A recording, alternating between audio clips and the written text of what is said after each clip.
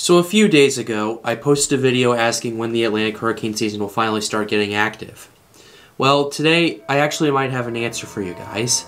Hello, I am Pat's Path Predictor, and we have an analysis for you. Okay, so this is what we're looking at right here. This is the latest model from the European ensembles right here. And what we're looking at, basically, let's take a first, before we even begin, let's take a look at what's going on in the last 72 hours, because 3 days ago, I made a video talking about how this would become basically this right here. Well, we're starting to notice that it is subtle, but we're starting to notice that. And if we take a look at this right here, you are starting to notice that these darker blues right here, they are starting to retract a little bit further to the north. And I've been noticing this, and it's been quite interesting. Like just 3 days ago, it was all the way down to the Windward Islands. Now it's now attracted past that, and this is an interesting thing we need to take a look at, because it looks like the Atlantic has just started to shift, as it usually does in late July and early August. It's starting to shift away from a more passive season into a more active season, and we might have our first tropical system in a while. And let me show you guys what I'm talking about. We're going to have to go out to July 26th, and this is what we're looking at. Pay attention to this right here. This is the 24th. This right here. Everyone needs to pay attention to this, because I'm going to show you why in just a second. This thing's going to move out to sea, and if you take a look at it, from the looks at it, it looks like a tropical wave is moving off the coast of Africa, and apparently quite a strong one as well. And to understand what I'm talking about, let me show you guys what's going on. First of all, this isn't all one wave. This is an ensemble of waves that that each European model thinks it's going to happen. Each model run thinks it's going to happen. It's like a spaghetti plot. Like, this is where we are right here. Some of it has a very weak wave, some a very strong wave, and some have it even going as far as it becoming a tropical storm strength. But at this point, we're going to have to exercise some caution, because this is just one wave. What's so big about it? Let me show you what's big about it. Because this thing, as time goes on, starts developing.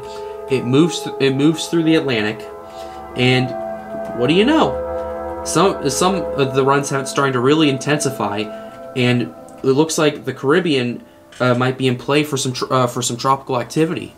And once again, this is 9 days out and everything, but it is quite interesting. It's showing a shift, because we haven't seen model runs like this before, and not only that, this has been quite consistent trend.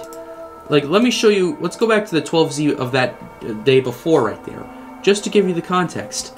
And take a look at, if we go back to July 26th, there it is again. And what does it do? It moves through the Atlantic. It's definitely weaker. We're noticing a strengthening trend with the Euro models, but same area.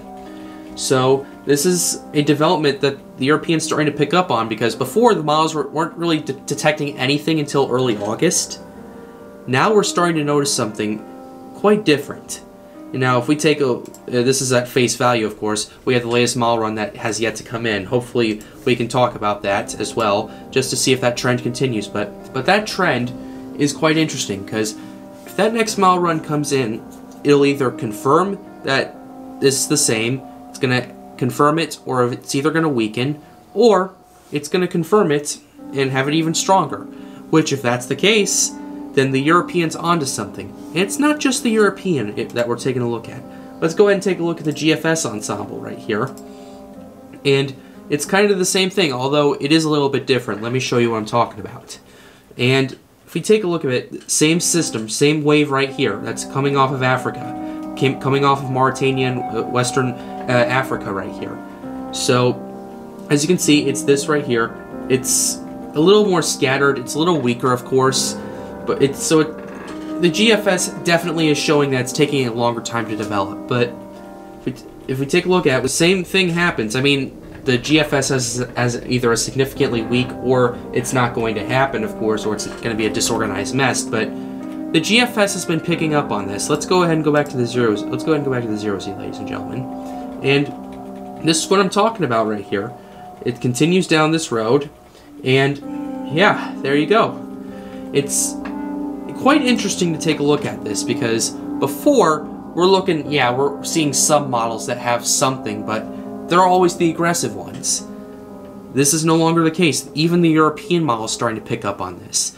That spaghetti plot we showed you earlier is depicting potentially a strong system coming through. So this is something we're going to have to pay attention to as time goes on. But in the meantime, this is 5 days out. This will start to develop on July 26th. But it's quite something we need to pay attention to. So, yeah, that's going to be it. Whoa, whoa, whoa, whoa, whoa. Hold on, Patrick. We're not going anywhere, because the 12Z just came in, and everyone is gonna want to see this. Okay, ladies and gentlemen, the latest run just came in, and we need to take a look at it, because we have some interesting stuff coming out of this. Alright, this is the tropical wave we have right here. This is just coming off the coast of Mauritania right here, and it's moving through the Atlantic. As you can see it starts organizing, at least according to some models, and at least right away, it's not as strong at the Caribbean as it was last time, but you're going to want to stick around for this, because, yeah, it's not as strong. We're looking at 1,004, 1,008 millibars. We were at 999, up to 1,000 millibars before, so, yeah, it has weakened a little bit, but not exactly down the road. And you can see the models have this thing continuing to organize and develop, and I want you to pay attention to this one particular model right here. The one that has 88 on it. I'm circling around it right now. And it's expected to either just pass or make landfall at Cuba. According to this model run, hey, this is 300 hours out, so we don't know anything that far out, but this is according to this model run. And if this scenario played out today, like this scenario today played out, then this is what it kind of would look like according to the Euro. And basically this 88 strengthens to 82 and just really ramps up in the intensity right here. And this is 15 days out. This is August 5th. And we're looking at a system with a pressure of 968 millibars right here.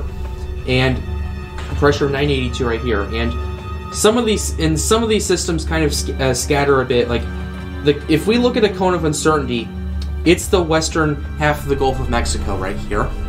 And it stretches from the Yucatan Peninsula all the way up to the Texas coast, which is where these two strongest models are going towards. With the exception, of course, of this 975 scenario right here, that's expected to make landfall in eastern Mexico at that point. But this is something we still need to pay attention to nevertheless, because this model run just came in, it's showing the exact same thing. And I wouldn't be surprised in the next day for the National Hurricane Center to issue an area of interest. Which, honestly, I'm surprised they haven't already, but at the same time, there is too much uncertainty 5 days out, so, yeah. But anyway, I wouldn't be surprised if the NHC issues something in the next day or so.